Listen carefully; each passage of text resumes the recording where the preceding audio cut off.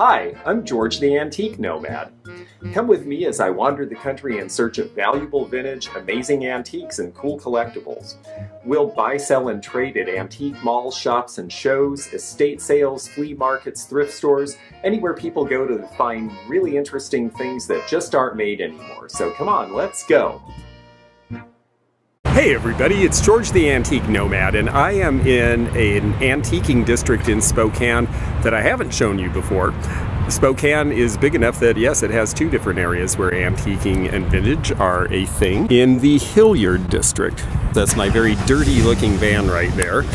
It is very full. I just picked up things thanks to the courtesy of a very kind viewer who picked up my bids. I just picked up a whole bunch of stuff that I won at one of the auction houses here in Spokane. So the van has gone from post-show slight emptiness to being completely full again. So between that and limited time, I'm just going to be able to do a little walkabout here and show you the highlights. But there's a lot of cool antiques and vintage, and I've gotten some neat stuff here in Hilyard. Behind me is our first stop, Market Street Antiques. This is Market Street in Spokane. Hilyard was a railroad district, and the construction you see through the alley there is where they're finally putting a big road bypass and taking out a lot of the tracks, but they're also relaying the main line because it is still a fairly important rail center.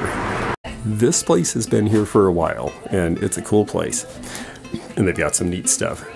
The Native American items, they're selling well, but a lot of people in the 1970s and 80s were collecting, and some of the prices got ahead a little bit, but at 30% off, these are actually some pretty nice deals. The beaded bag to the back would be $175.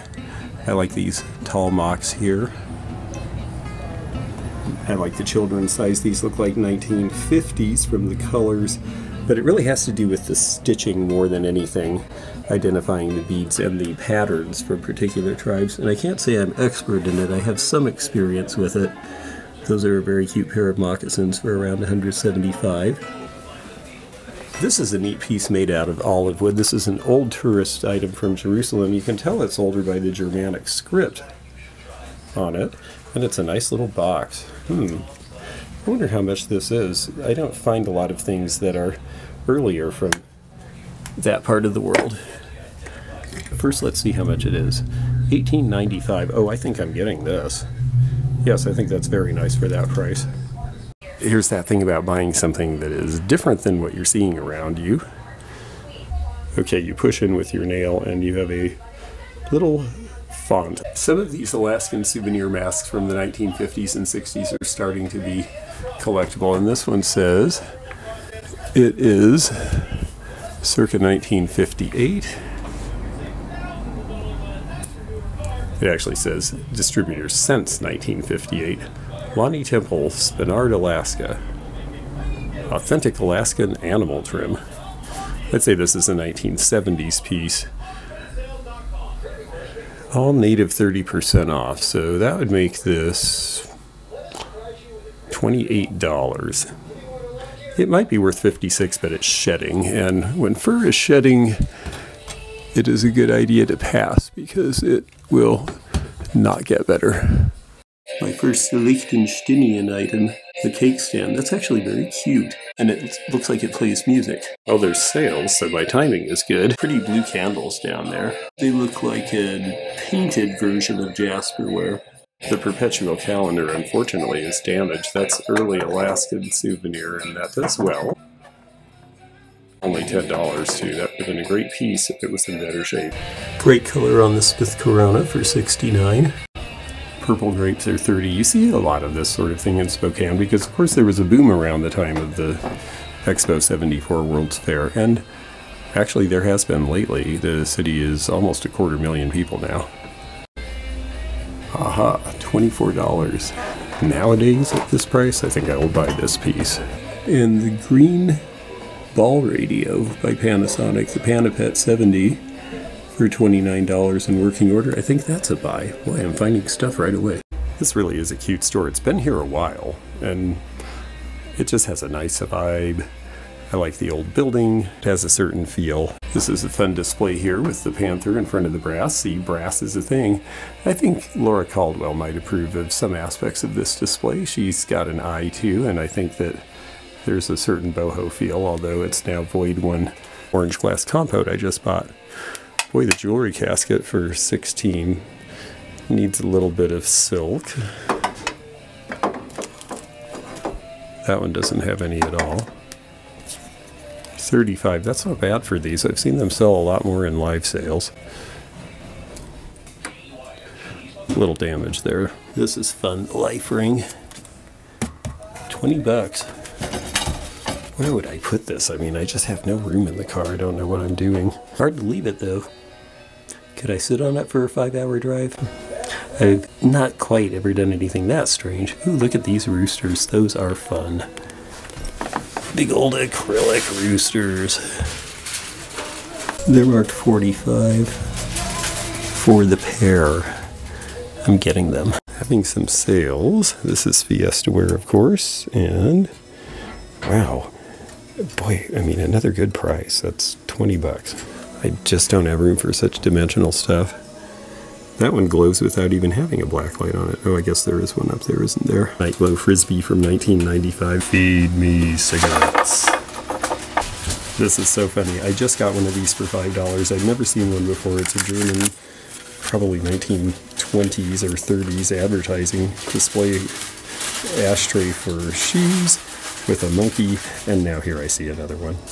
That's what keeps you going, though, the idea that you're going to learn and find new things all the time.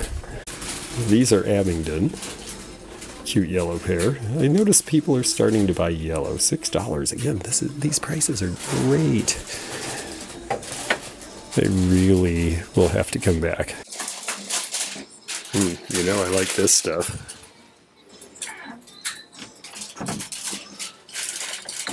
Cute little Hygeia baby bottles with patty cake on there. Who are you?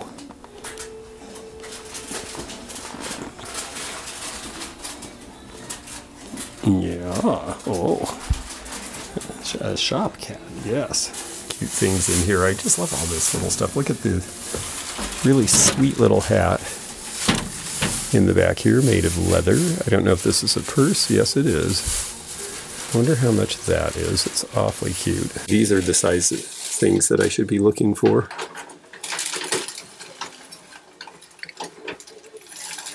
$10 for the counter seems pretty good, actually. People like these little devices.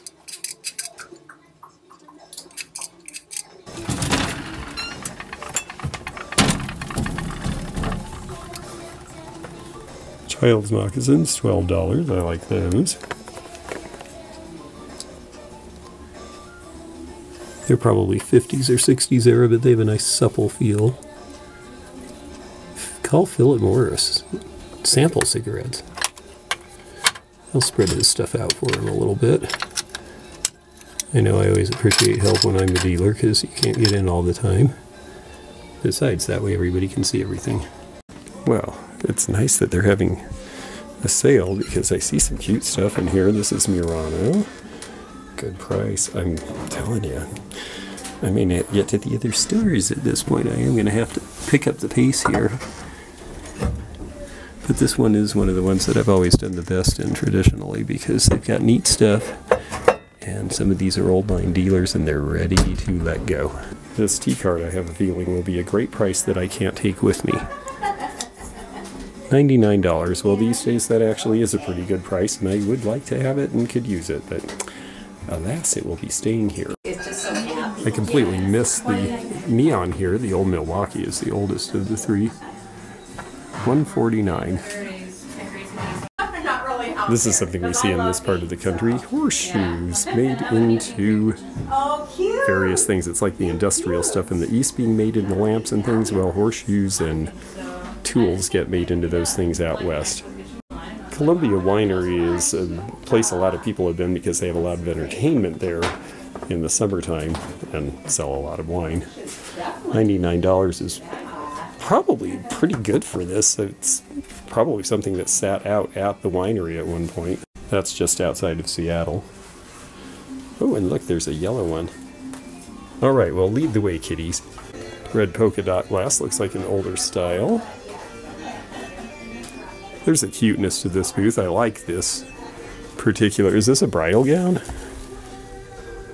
Swooning over this dress, be a princess forever. Yes, I agree. I don't think it is a bridal gown specifically, but it certainly has enough elements of that that would be a hot little number. You could wear it to a wedding and upset the bride. I like the way this dealer mixes things. I enjoy the shell lamp there, and the fact that she's got a little wedding couple in the middle of all this stuff you might expect to see on a bridal table. This guy is great. And again, $85. I seriously would buy that if I had room. I think that could be $175 in Seattle. The old London bag for $24.50. This is not an Enid Collins, but it's one of the better of the craft bags. You'd have to resequin it, though, to really get the money. Horsehair, Italian made. Oh, okay.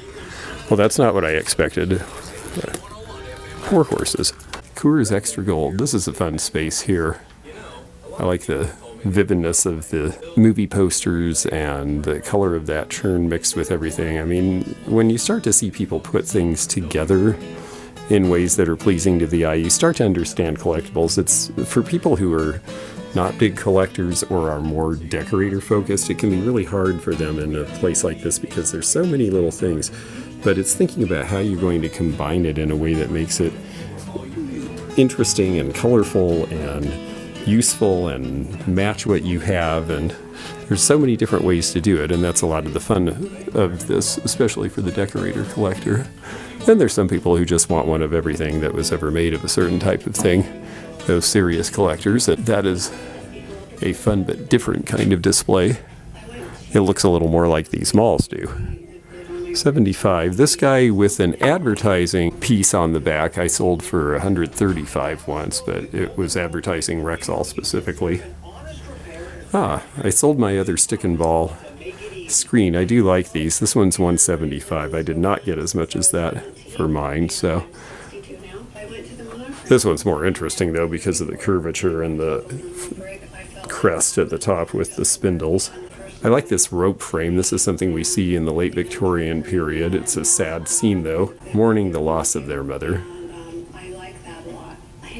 On the other hand, then we have a bunch of births, and this is a neat family record. It is done in 1916.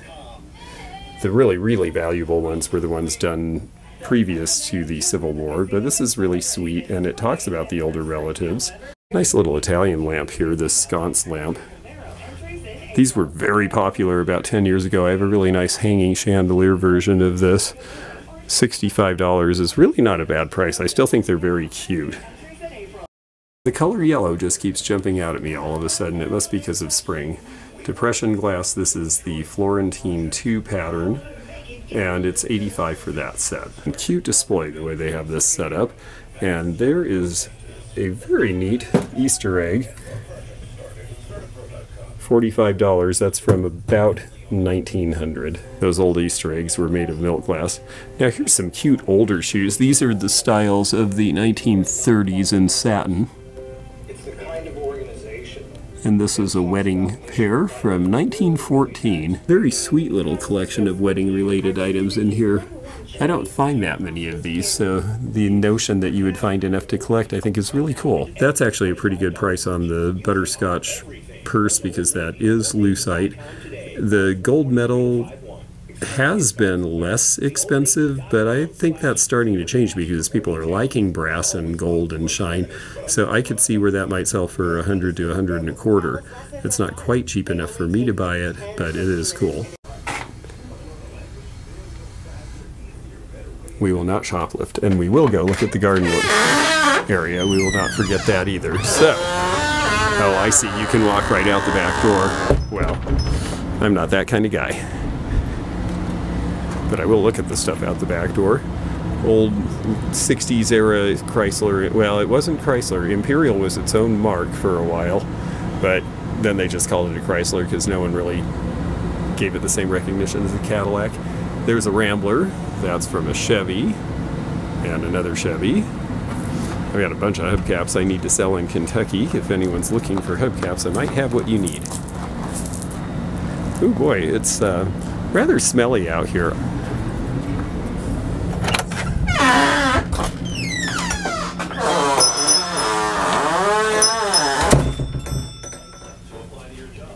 various paper ephemera from the past. Green plastic knife holder here. $12.50, right out of the 1950s. A lot of these were given away with sets of knives. It's a clever design. It keeps them at your reach and out of your hands and off of the table and the counter. So I actually think it's a pretty logical thing. This belt looks like something right out of 1970. You see Charlie Weaver, but these drummers, I don't run into those. Very fun, from about 1965. Another really cute pair of shoes there. $39. They look like Audrey Hepburn. Yes, I see that. I like the rhinestones.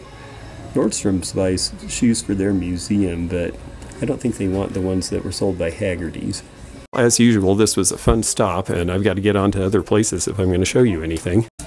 There's also an entire upstairs that I didn't even get a chance to show you, but that's just a good excuse to come back to Market Street, because this is a fun store. And if you're in Spokane and you love vintage, they're looking for part-time help. I could have spent so much more money there, but I have to make a trip back here to do it because I am out of room. Next door is O'Brien's Furniture, which is closed today. That's okay. Furniture is the last thing I can fit in the car, but you occasionally will find stuff in here that's antique and vintage. Well, this is actually a certain vintage style from the 70s. Hilyard Laundry Building, established 1906. This was a rockin' and rollin' place back in its day because it was absolutely packed with railroad workers, people riding through. Spokane was a big railroad town with 4 transcontinental railroads passing through in one place. So across the street we have this great Art Deco building, Vintage Mercantile and Auction. That actually is the place that I picked up the auction stuff from. Then Hilyard Variety is a shop that's been there a long time that I found cool stuff in. And then this is Collectibles, Nostalgia Antiques, Memorabilia, B&B Junk Company, 20% off store-wide. It starts with these really cool 1960s salon chairs. You know, you just tip the thing back and it's a chair, and they're really fun looking. I think young people should have fun with their furniture. I mean, that's inexpensive for a comfortable chair compared to anything else. And I mean, they were made to be sat in for hours while you had that bouffant cooked. So B&B is not open. We're just going to window shop it really quickly. I see a nice 1930s low vanity. And it looks like a really big store, and they've got enamelware and old coffee grinders and the kind of stuff you would expect. Whole Tokay pottery, the grate there. And the TV lamp is a really fun color, that chartreuse from the mid-50s.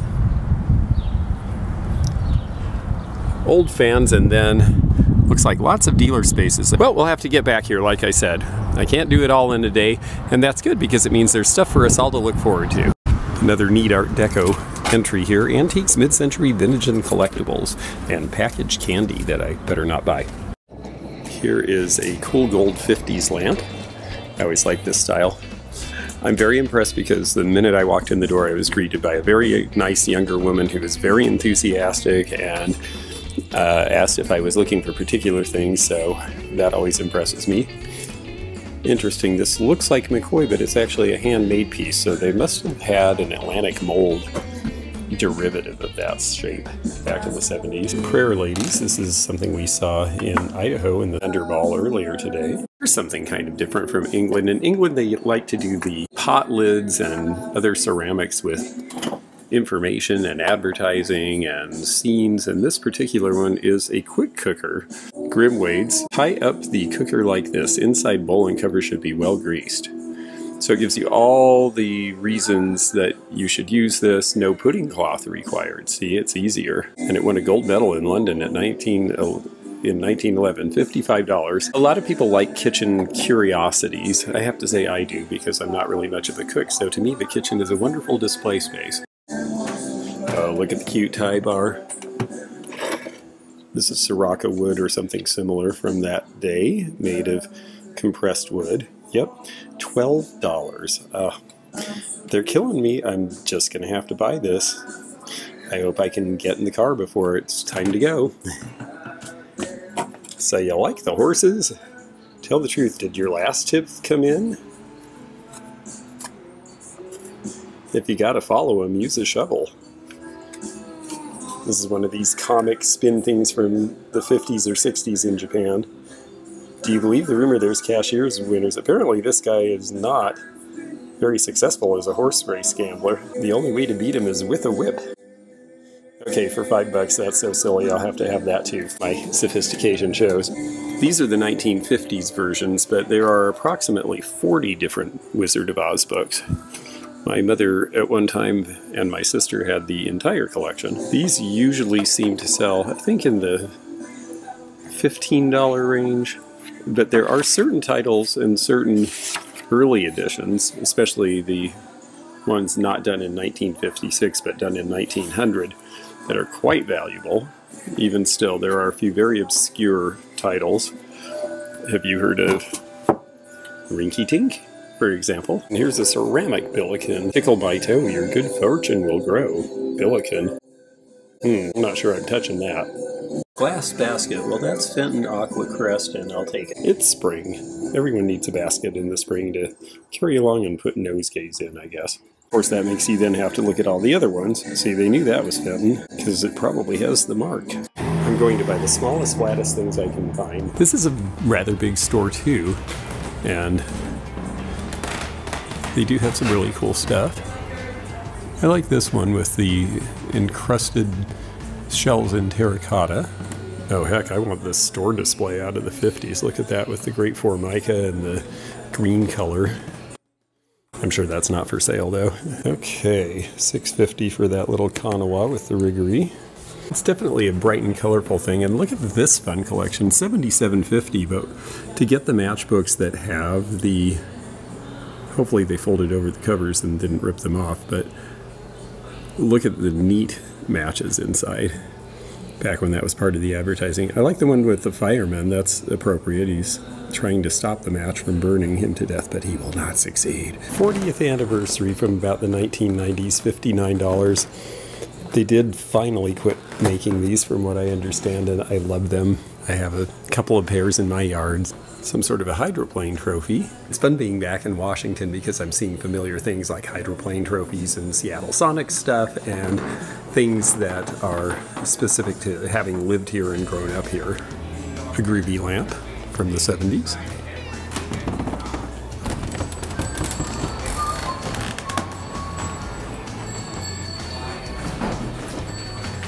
I like the ringing of the bell that they have on the door. It definitely feels like an old establishment.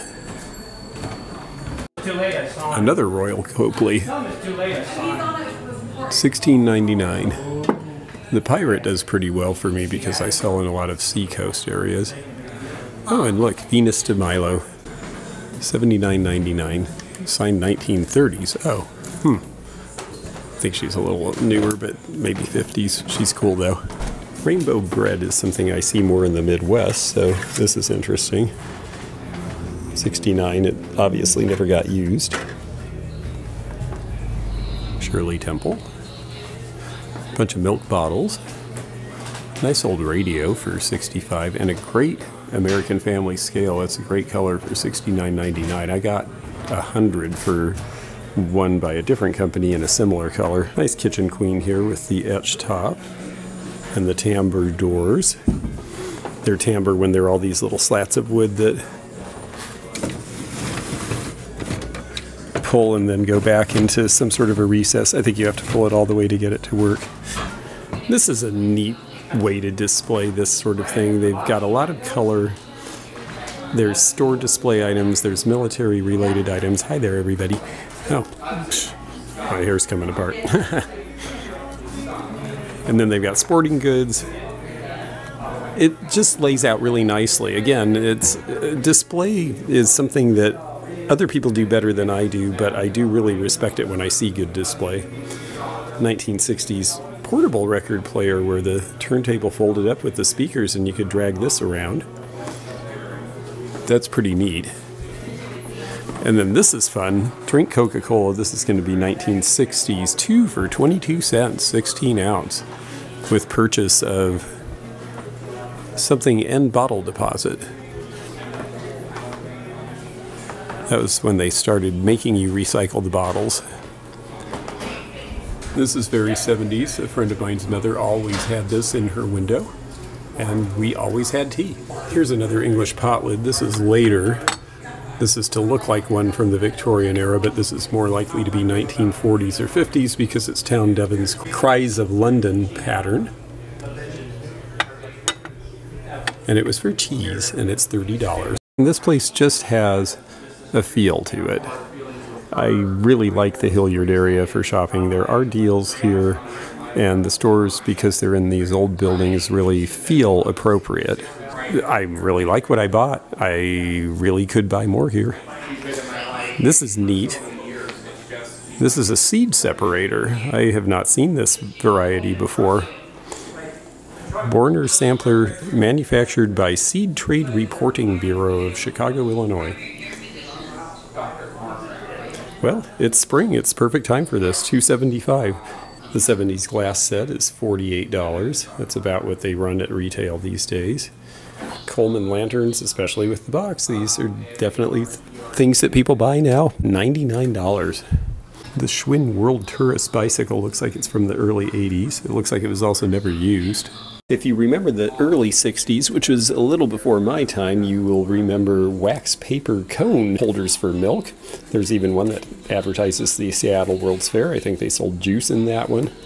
And this one had root beer. The perfect drink. Postcards. I'm sure these are fun. Again, only so much time in the world, unfortunately. This little Fenton piece has been embellished after the factory, I believe. It's cute. $24. The 1934 13th Sangerfest of the NPSB in Spokane, Washington. $24. This is some local interest thing that somebody will have a grandfather or somebody who was involved with and come along and pick it up. Here's something I think is fun. Somebody did a collage of these die cuts of Gibson girls from about 1905. And it was done a while ago because you see the gold frame and the lacy doily folded. I think this was done probably contemporary to when those were new. $32.50. That's very cute. You could do quite a neat little display around that in a boudoir.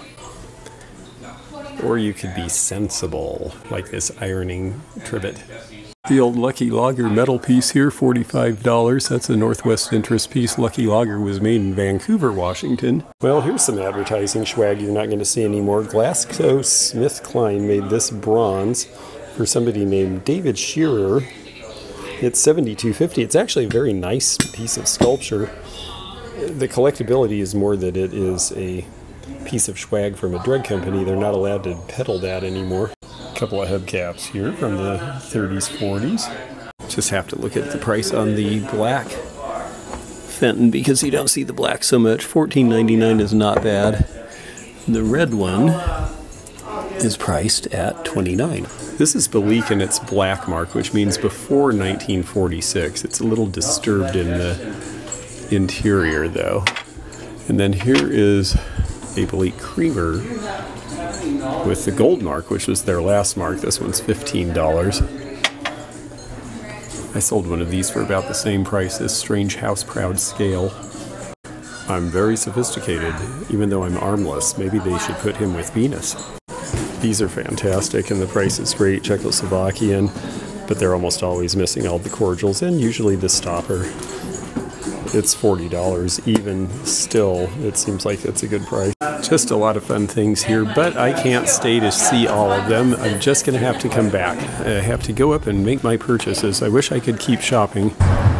Well, here's the one that got away. We'll do another quick window shop of this, and this place has really come on. It was sort of a junky place without a lot in it before, and then it got involved with the auction under different ownership, and now there's just a ton of stuff in there. So Vintage Mercantile and Auction, we're gonna have to come back here. There's the Green Fresh Market truck, an old international pickup truck. And in the back they have a sign for an estate sale. I'm sorry I missed that. It's really cool that we have a fun place that is in the same state as Seattle to go to look at different kinds of stuff with a couple of different antique districts. I'm George the Antique Nomad. Thank you so much for joining me. I hope that you enjoyed this. If you did, please like and comment. And please check out the social links and other stuff in the description. We do all sorts of stuff off of the channel as well, so you can check that out there. Bye for now. Thanks for joining me again in the fun and fascinating antique community, here where online meets the real world. Please click the subscribe button below, click the bell to be notified when new videos upload, leave a comment below, and hit thumbs up to like this video. Links to our online social media and our items for sale are in the description. This is George at the Antique Nomad. Bye for now.